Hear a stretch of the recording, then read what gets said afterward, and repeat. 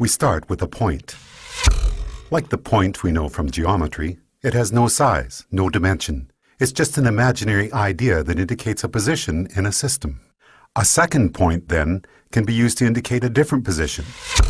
But it, too, is of indeterminate size. To create the first dimension, all we need is a line joining any 2 points. A first-dimensional object has length only, no width or depth. If we now take our first-dimensional line and draw a second line crossing the first, we've entered the second dimension. The object we're representing now has a length and a width, but no depth. To help us with imagining the higher dimensions, we're going to represent our second-dimensional object as being created using a second line which branches off from the first. Now let's imagine a race of two-dimensional creatures called flatlanders. What would it be like to be a flatlander living in their two-dimensional world? A two-dimensional creature would have only length and width, as if they were the royalty on an impossibly flat playing card. Picture this. A flatlander couldn't possibly have a digestive tract because the pipe from their mouth to their bottom would divide them into 2 pieces. And a flatlander trying to view our three-dimensional world would only be able to perceive shapes in two-dimensional cross-sections. A balloon, for instance, would start as a tiny dot, become a hollow circle which inexplicably grows to a certain size, then shrinks back to a dot before popping out of existence. And we three-dimensional human beings would seem very strange indeed to a flatlander. Imagining the third dimension is the easiest for us because every moment of our lives, that's what we're in. A three-dimensional object has length, width, and height. But here's another way to describe the third dimension. If we imagine an ant walking across a newspaper which is lying on a table, we can pretend that the ant is a flatlander walking along on a flat two-dimensional newspaper world. If that paper is now folded in the middle, we create a way for our flatlander ant to magically disappear from one position in his two-dimensional world and be instantly transported to another.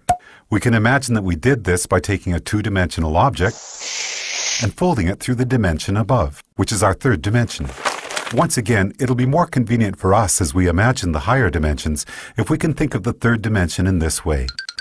The third dimension is what you fold through to jump from one point to another in the dimension below. Okay, the first 3 dimensions can be described with these words: length, width, and depth.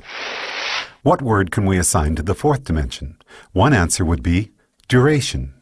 If we think of ourselves as we were 1 minute ago, and then imagine ourselves as we are at this moment, the line we could draw from the 1 minute ago version to the right now version would be a line in the fourth dimension. If you were to see your body in the fourth dimension, you'd be like a long undulating snake, with your embryonic self at one end and your deceased self at the other. But because we live from moment to moment in the third dimension, we're like our second-dimensional flatlanders. Just like that flatlander who could only see two-dimensional cross-sections of objects from the dimension above, we, as three-dimensional creatures, can only see three-dimensional cross-sections of our fourth-dimensional self.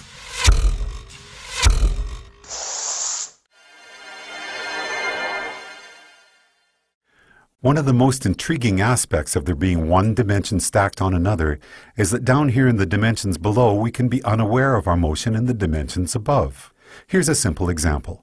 If we make a Mobius strip, take a long strip of paper, add one twist to it and tape the ends together, and draw a line down the length of it, our line will eventually be on both sides of the paper before it meets back with itself. It appears, somewhat amazingly, that the strip has only one side, so it must be a representation of a two-dimensional object. And this means that a two-dimensional flatlander, traveling down the line we just drew, would end up back where they started without ever feeling like they had left the second dimension. In reality, they would be looping and twisting in the third dimension, even though to them it felt like they were traveling in a straight line. The fourth dimension, time, feels like a straight line to us, moving from the past to the future. But that straight line in the fourth dimension is, like the Mobius strip, actually twisting and turning in the dimension above. So the long undulating snake that is us will feel like it is moving in a straight line in the fourth dimension, but there will actually be, in the fifth dimension, a multitude of paths that we could branch to at any given moment. Those branches will be influenced by our own choice, chance, and the actions of others. Quantum physics tells us that the subatomic particles that make up our world are collapsed from waves of probabilities simply by the act of observation. In the picture we are drawing for ourselves here, we can now start to see how each of us are collapsing the indeterminate wave of probable futures contained in the fifth dimension into the fourth dimensional line that we are experiencing as time.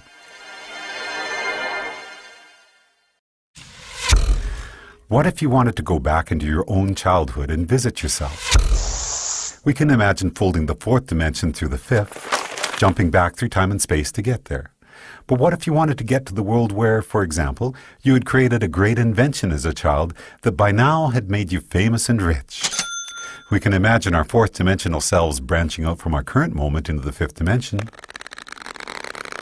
But no matter where you go from here, the great child inventor timeline is not one of the available options in your current version of time. You can't get there from here, no matter how much choice, chance, and the actions of others become involved. There are only two ways you could get to that world. One would be to travel back in time, somehow trigger the events that caused you to come up with your invention, then travel forward in the fifth dimension to see one of the possible new worlds that might have resulted. But that would be taking the long way. The shortcut we could take would involve us folding the fifth dimension through the sixth dimension, which allows us to instantly jump from our current position to a different fifth dimensional line. In our description of the fourth dimension, we imagine taking the dimension below and conceiving of it as a single point. The fourth dimension is a line which can join the universe as it was 1 minute ago to the universe as it is right now. Or, in the biggest picture possible, we could say that the fourth dimension is a line which joins the Big Bang to one of the possible endings of our universe. Now, as we enter the seventh dimension, we're about to imagine a line which treats the entire sixth dimension as if it were a single point.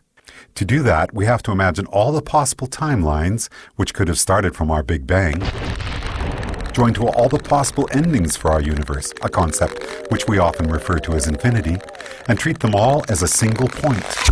So for us, a point in the seventh dimension would be infinity. All possible timelines, which could have or will have occurred from our Big Bang. When we describe infinity as being a point in the seventh dimension, we're only imagining part of the picture. If we're drawing a seventh dimensional line, we need to be able to imagine what a different point in the seventh dimension is going to be, because that's what our line is going to be joined to. But how can there be anything more than infinity? The answer is, there can be other completely different infinities created through initial conditions which are different from our own Big Bang. Different initial conditions will create different universes, where the basic physical laws such as gravity or the speed of light are not the same as ours. And the resulting branching timelines from that universe's beginning to all its possible endings will create an infinity which is completely separate from the one which is associated with our own universe. So the line we draw in the seventh dimension will join one of those infinities to another. And as boggling as the magnitude of what we're exploring here might be, if we were to branch off from that seventh dimensional line to draw a line to yet another infinity, we'd then be entering the eighth dimension. As we've explored already, we can jump from one point in any dimension to another simply by folding it through the dimension above. If our ant on the newspaper were a two-dimensional flatlander, then folding his two-dimensional world through the third dimension would allow him to magically disappear from one location and appear in a different one. As we're now imagining the ninth dimension, the same rules would apply. If we were to be able to instantaneously jump from one eighth dimensional line to another, it would be because we're able to fold through the ninth dimension. Before we discuss the first dimension, we could say that we first started out with dimension 0, which is the geometrical concept of the point. A point indicates a location in a system, and each point is of indeterminate size. The first dimension then takes two of these points and joins them with a line. When we imagined the fourth dimension, it was as if we were treating the entirety of three-dimensional space in a particular state as a single point, and drawing a fourth-dimensional line to another point, representing space as it is in a different state. We often refer to the line we have just drawn as time. Then, in the 7th dimension, we treated all of the possible timelines which could be generated from our Big Bang as if this were a single point, and imagine drawing a line to a point representing all the possible timelines for a completely different universe.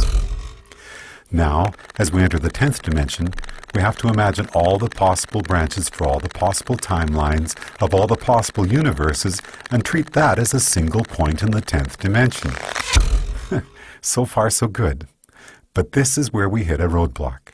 If we're going to imagine the 10th dimension as continuing the cycle and being a line, then we're going to have to imagine a different point that we can draw that line to. But there's no place left to go.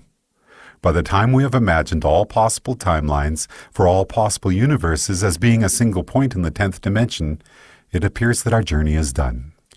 In string theory, physicists tell us that superstrings vibrating in the 10th dimension are what create the subatomic particles which make up our universe, and all of the other possible universes as well.